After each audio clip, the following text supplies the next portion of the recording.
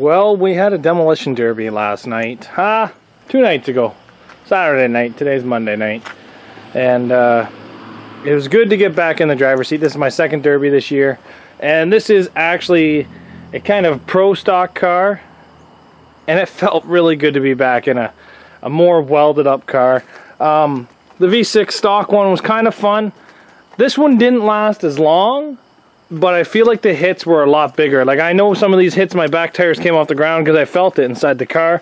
I do have an in-car as well, but you can kind of see what kind of mud was on the track. It's like a clay, and it's really, really slippery. As you can see, it just sticks to the treads. I did use the back quite a bit. My plan was to try to use the back and make it to the feature. I actually did make it to the feature. I took third in my heat, which would get me a pass to the feature, but my car was too damaged to actually make it back into the feature, and I didn't bring parts. And they really didn't give us a whole lot of time to fix the cars. I could have, if they gave me another 10 or 15, 20 minutes, I could have went and got a spindle off one of the other Camrys that wasn't making the feature and make it back out, but I didn't have enough time for that. I really did like using the back of this car. Again, this came exactly how I wanted to. The only thing that I would have changed a bit is maybe the trunk lid down a bit. Maybe tucking the trunk would have done that, but I still have never tucked a trunk on a Camry. I should do it one of these days. I took some good passenger door shots, but I'm okay with that. This strut did ended up, I don't think it's the strut that's bent. Oh, look at all the sheet metal behind the strut. I guess I was getting smoked into there pretty good. Holy, look at that. All the frames bending in behind it. And the reason for that is I had to remove the blocks behind the struts. So that's why that's happening.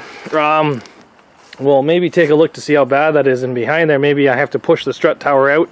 Frame is still straight. I think I only made 1 or 2 hits with the front of the frame though. So I knew the front was going to be straight, especially because this is a more welded up car with a better bumper compared to the bone stock over there. This was built to thrill show rules, so it's still going. But back here, this side went pretty good, but this side here was actually in better shape after the last time this car was run.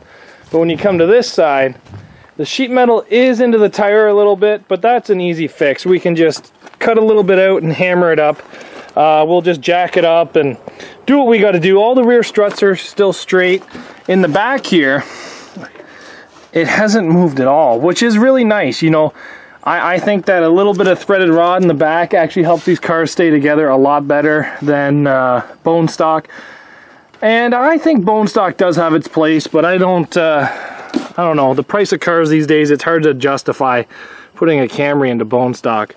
All my threaded rods come loose because that's what it's designed to do. It's designed to hold it and pull it down, especially with the back window bar. You can see it doing its job, which is nice. It's nice for actually something to do its job these days. The bolts in the fenders, I don't think that actually helped out at all.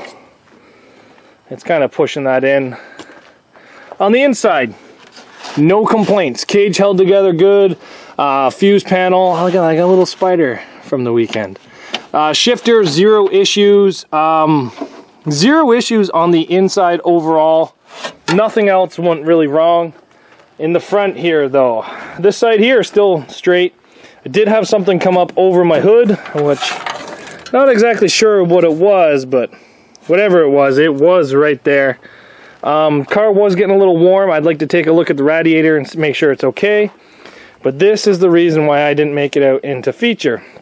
These are my most favorite tires in the world, and they're full of mud. I haven't got a good look at this yet. We're going to be taking this thing apart here shortly, fixing it up, because I do need my trailer for tomorrow night, so I would like to be able to pull this car off the trailer and get a good look at it. But that's pretty much what we're going to be doing tonight, is fixing this corner of the car, seeing what is bent, and fixing it. It is a lowrider right now. It's just a little bit too low for me. But from what I've seen, it looks like we broke the strut, the spindle, and maybe an axle. But you can see that the axle was riding on the frame. So the axle's no real big surprise, but This thing here, after I broke the spindle, I was actually still going for quite a bit. And I know that you guys, and I even me, agrees that posi cars are really hard to drive. And this thing was a very hard car to drive. But because of how muddy the track was, the posi actually may have worked out to a little bit of an advantage for me. Because of that spindle breaking, there were still 7 cars alive when I broke that spindle. I thought it was maybe a broken strut or something like that. So I was trying to keep moving, keep making hits. I ended up just redlining the snot out of this thing. But it was really hard to control. Anyway, the posi saved me. And I know a lot of you guys say it's not worth it. And I agree, for 90% of the shows, maybe even 94% of the shows out there, posi is a waste of a Camry. But at this derby, the posi saved me. So I'm going to start jacking this thing up so I can take a good look at that driver's side strut and see what we're looking at. So I just got this tire off, and I'm going to show you my first impressions. This here is just a spacer I put to keep the rim away from the caliper. This is honestly crazy. I don't know how. I'm just going to show this to you. This axle's not broken. And the strut is underneath the tie rod, which is holding the tie rod up, but the axle is not broken. That is honestly probably one of the craziest brakes. I don't even know. I'm going to have to go get a pry bar to get that off there. I've never seen them do this. I've seen struts break. Like this one snapped clean off. But usually the axle breaks right away. This axle did not break. Look at that. And then the strut has gone in and behind. Is now sitting behind the tie rod. And it looks like that's what bent the tie rod. But look at the strut from the rim. Oh, look how full of mud this thing is. Oh my goodness. This is crazy. That is unbelievably sharp. Listen, I've done some weird stuff to Toyotas over the years, and I've never seen. You can see how hot that got. What's the back of this rim look like? Oh yeah, you can see where it was rubbing, and then something obviously hit it hard there, but you can see where this tire's been rubbing all the way around. I don't want to cut these tires apart. I really don't. Because I know I'll never get a tire back onto that with how damaged that bead is. These are my favorite rims. My favorite rims. Well, let's go get a pry bar and see if we can pop that strut off there and get a better look at this, because this is definitely different.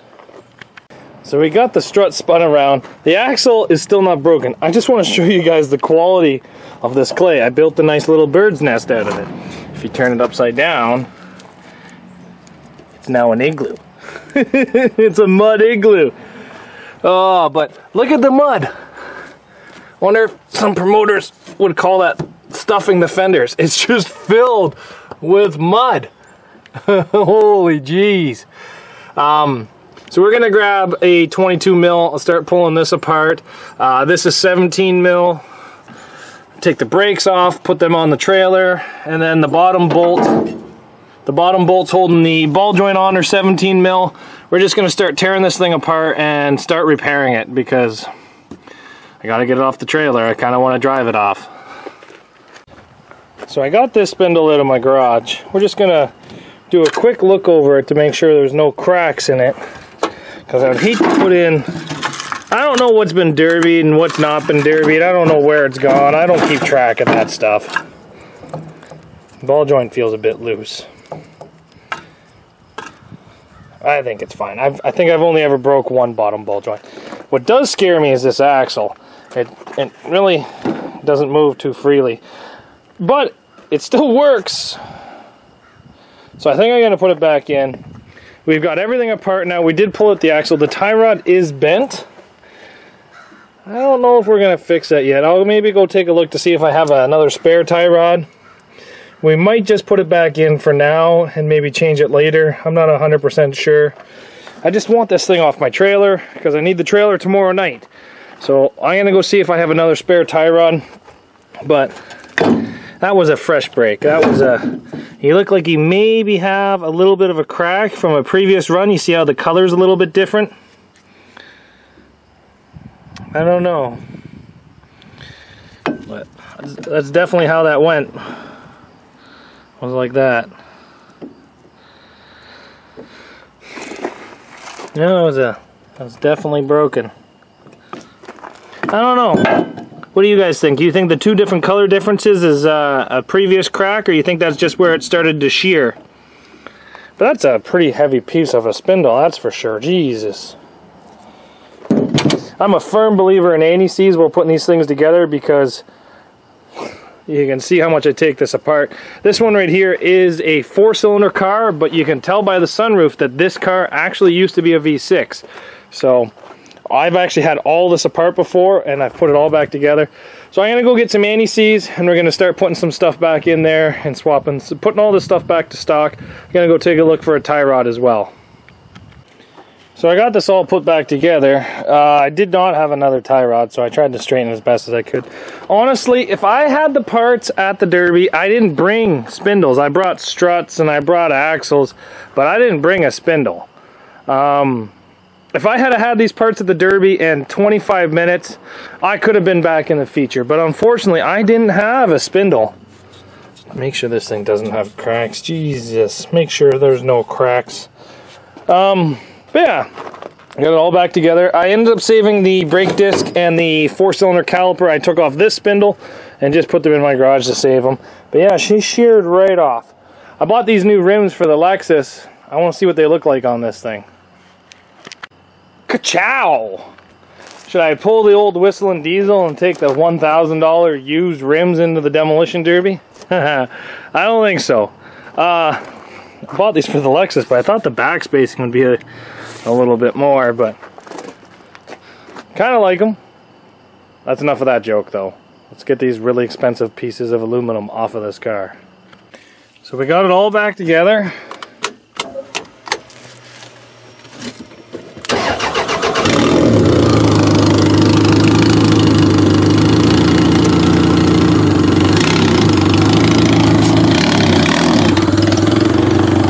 Where those tires face.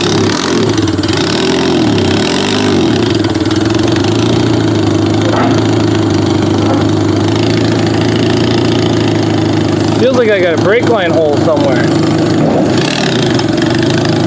Oh, I got brakes there now.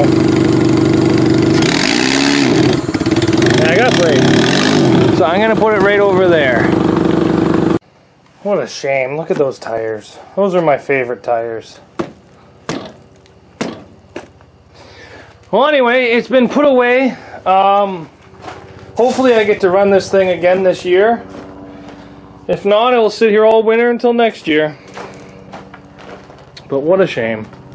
I thought I would do a little bit better than that. This is my first time getting to run it, but it was fun being able to run a little bit of a welded up car again. But thanks for watching, everybody. We got her all fixed up. New spindle, same axle, same tie rod, same strut, same tire, same brakes. Just a new spindle.